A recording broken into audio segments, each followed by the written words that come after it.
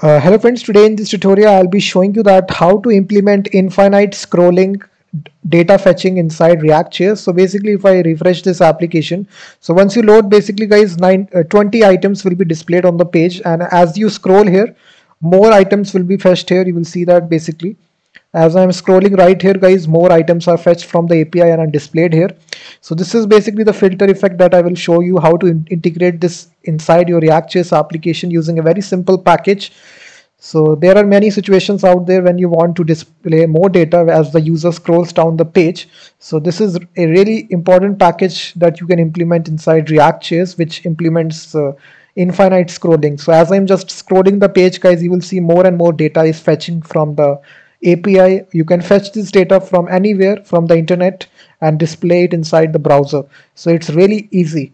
So all the source code guys that I have used in this video is given in the description of the video. So I have written a complete blog post, step-by-step blog post explaining each instruction in detail. So you can go to that description and go to my blog post and copy paste all the source code. Now let me show you which package I have used here. So if you go to npmjs.com, so here we have used this package React infinite scroll component. This is the very first link which comes here. This is the package here, and it has got over 6 lakhs weekly downloads. You will see that it's a very famous package, and it takes a lot of options. You can read the documentation. So now let me show you how to integrate this.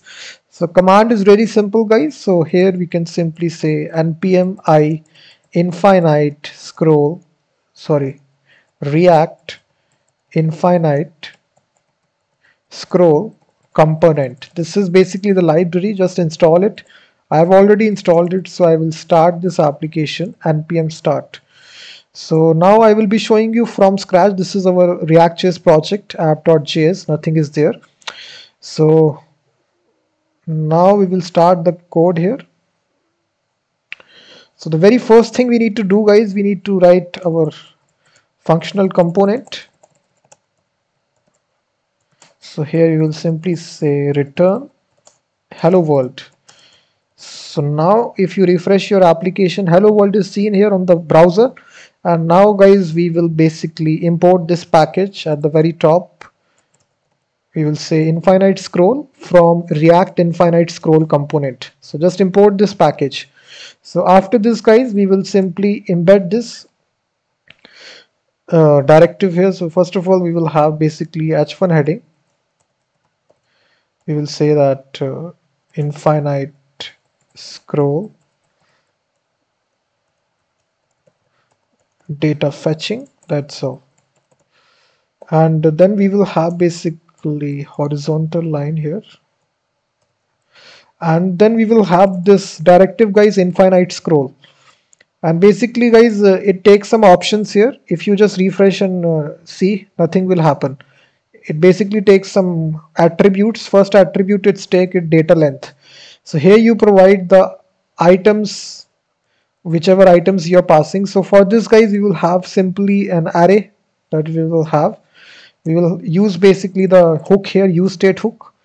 We will declare the items and set items, and for this we will use the use state hook, and initially the value will be array from, and here we will basically create an array from this method, and the length will be 20. So we will display 20 elements once the user load the page. This data can be coming from a database or API, something like that guys. So we are just creating it for explanation purposes, and here we will pass the items dot length, that's all. And after that guys, it takes the has more attribute. Basically it's a boolean attribute, so this needs to be true every time if you want to have infinite scrolling. And then guys, we have the loader function. This is really important function guys. So here it typically has a h4 heading here, basically whatever you want to say, loading or anything. So now what you will see, basically it will say loading here. You will see that loading. So this will have this loading text out there.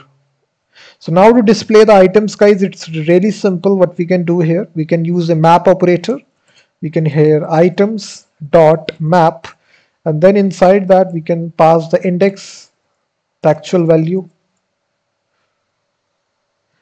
and here we can simply pass we can show this item, we can have some styling attached to it,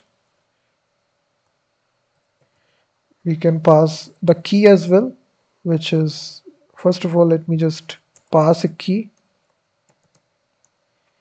which is the index here, and then we can simply display this.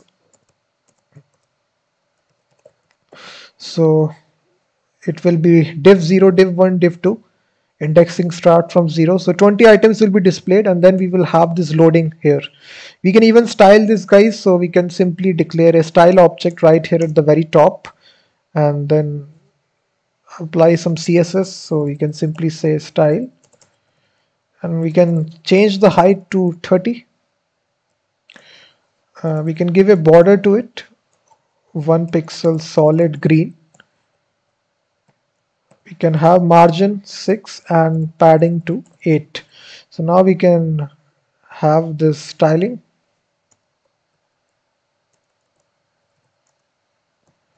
That's all. So now you will see we have styling, guys. You will see that basically.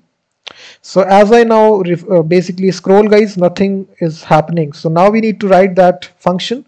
We have one more attribute that we need to attach here, which is next attribute. So basically next, it is a callback function which automatically executes, guys, which is fetch more data. You can call this anything, but I will call this fetch more data. So here we will fetch more data and display it, and fetch more data. So this is basically a callback function. So if you say alert, you have reached the end of page. So now if you just refresh here, and as the user scrolls to the bottom of the page, you will see this message, you have reached the end of the page. You will see that. So now instead of, guys, we need to basically fetch more data instead of this alert statement. So right here we will simply use the set timeout method to just have some animation. 1500 delay will be there, millisecond. And here we will get more items by using this hook method, set items.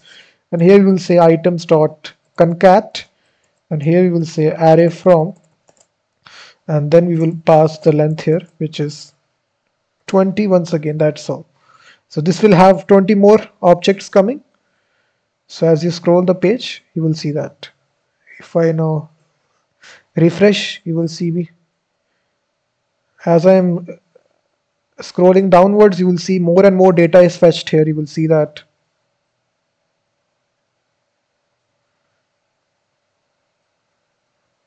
You can change this delay, guys. Let's suppose if you don't want to have 1500, you can change it to 500. You can see that. So this is infinite scrolling effect, guys. Inside React.js, you can fetch more data from database, API, or any sort of thing using this nice package. Thank you very much for watching this video. All the source code is given in the description of the video.